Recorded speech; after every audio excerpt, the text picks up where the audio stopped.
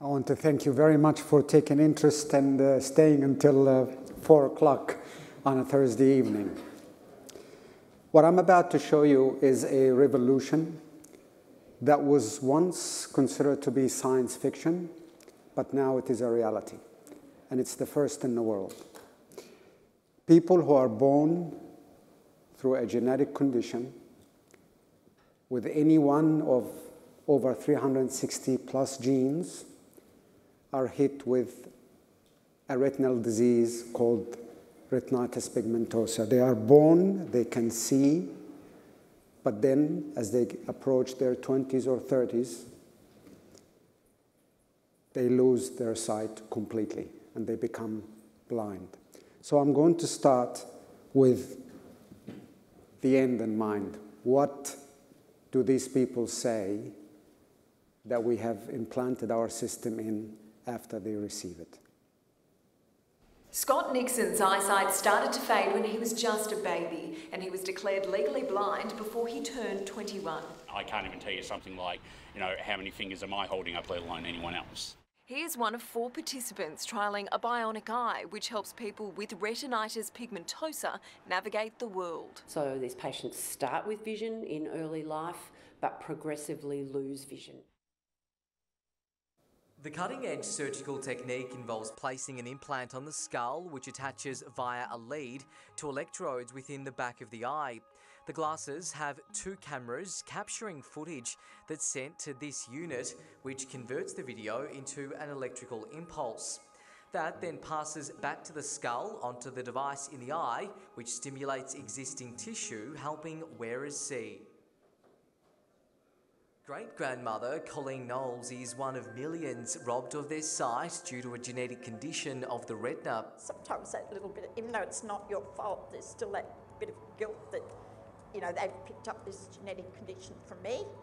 And I see that down the track being a relief for parents and that as well, to know that something can be done. We live on the foreshore. I can look out over the bay and know whether there's any boats out there on the bay. Whereas without the device on, I don't even know technically I know there's water and sand, but I wouldn't be able to tell you. Colleen still vividly remembers her switch on day. Probably the first 7 or 8 times, 9 times maybe, they'd say, "Can you see anything?" No, no, no, no. And then all of a sudden, it's, "Oh!" And my family were in another room watching it through CCTV, so it was exciting for them as well. It's history making, but it's going to change the lives of vision impaired people.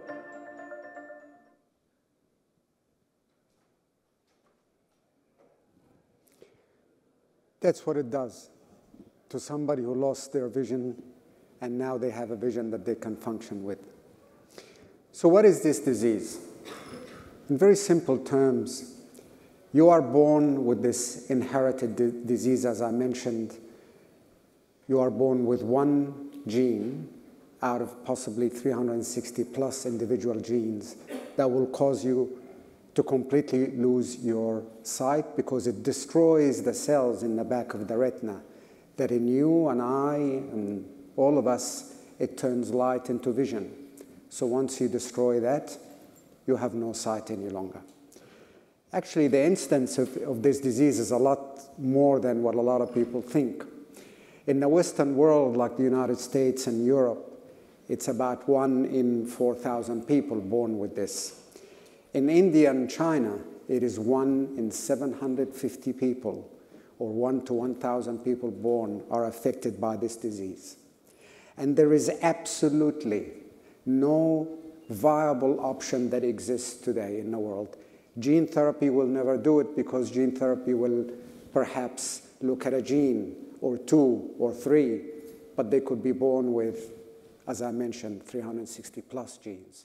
Stem cells will not do it, and it's very, very early on.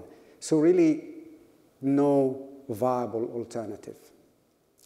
Until you come to the bionic eye, which would provide the only alternative. How does the system work? Very quickly, after the video, it's an implant very similar to the cochlear implant for the profound deaf, and it's implanted right under the skull, and a lead or an electrode is placed in a very safe space behind the retina. So you can go in and out of that space fairly safely without damaging any cells or causing any problem to the patient. Then there are the externals.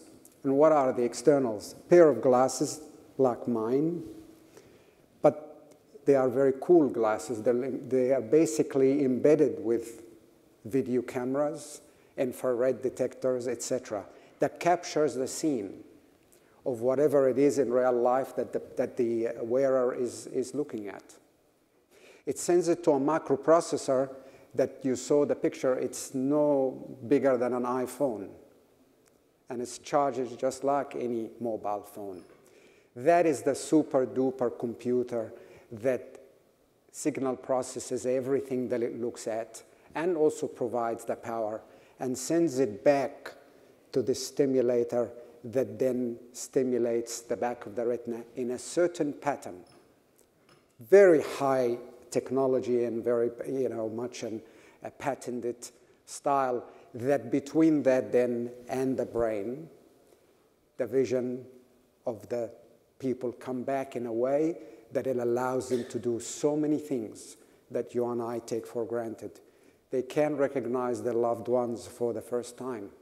They can find empty chairs, recognize street signs and traffic lights, and fold their washing and socialize with people.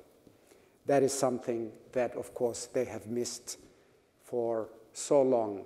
And the tragedy is they know what it is like to see because when they were born, they saw it very well.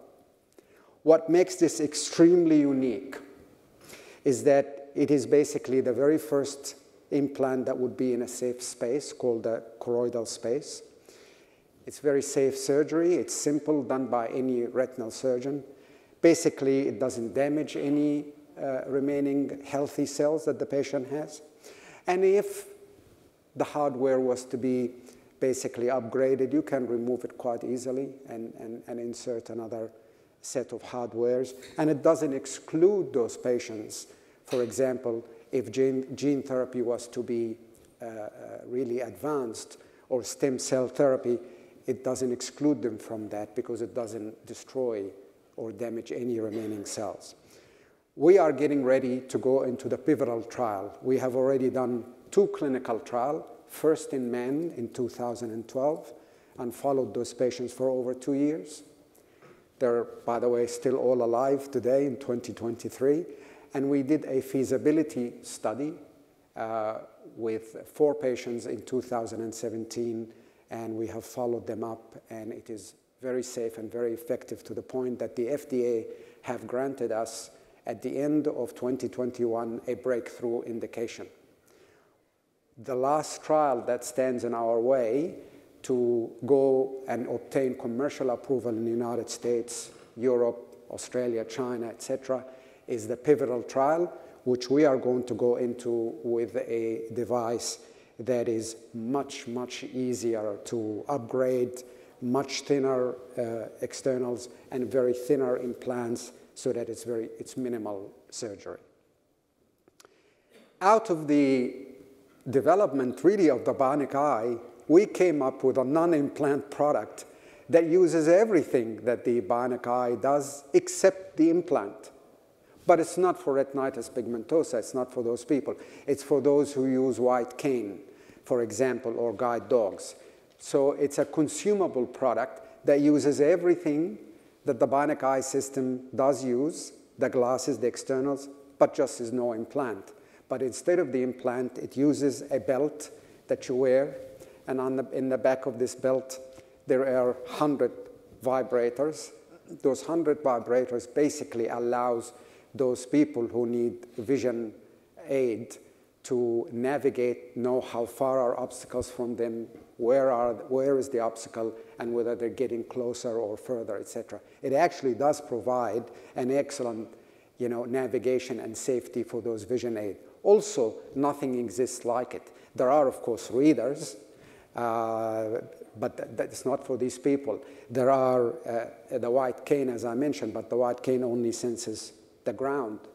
and white dogs, and not white dogs, but guide dogs rather, basically their vision is the height of the dog. This, of course, captures the entire view. And it's, we've done a clinical trial, and the results have been published, and it is excellent. This is a consumable product that we can very quickly release to the market within about 12 to 18 months. Of course, nothing happens without a very competent and experienced team.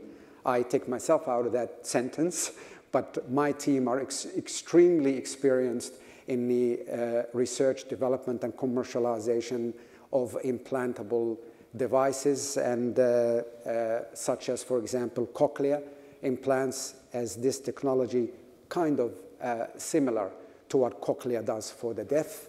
This does it for the blind. We work, of course, with the who's who in our medical advisory board, the who's who in the retinal surgery world. And if you mention any of these names, they will tell you they are the #1 leaders in retinal surgery in the United States, Europe, and in Australia. Huge market, absolutely huge. The VibroSight, which is a consumable product, is about a $1.2 billion market just for the white cane users, but it extends to nearly a $14 billion market if you include people legally blind. Now, the Bionic Eye, which is the implantable system for retinitis pigmentosa, we currently focus on the late stage. So that is the stage that is, they have gone completely blind, and that is a fairly extensive market, $3.4 billion. And we will never stop there, of course, and we will start looking at early stages. We are forecasted to achieve significant revenues, and that's actually quite conservative. So we will start by launching the VibroSight, or the consumable product, with early revenue in 2026 calendar year, and we expect on launching the Bionic Eye, and we are looking into becoming over $100 million company by calendar year 30. We are seeking $20 million. What is that going to do? We are going to basically get into the pivotal trial and complete it, because it's the last trial we require before the FDA and the European, and basically the global commercial approval. And in summary, we have something that's really groundbreaking. We will be the first in market. We will drive this market. It will be a monopoly for some time until someone comes. There's no one right now anywhere near where we are. It's been clinically validated. We have many publications for those 2 clinical trials. We have a very clear strategy in place to gain commercial approval, and we have a very strong patent portfolio. And as I have mentioned, the market opportunity is quite significant. And again, nothing happens without experienced people behind it, and we believe we do have that. And I thank you very much for your attention.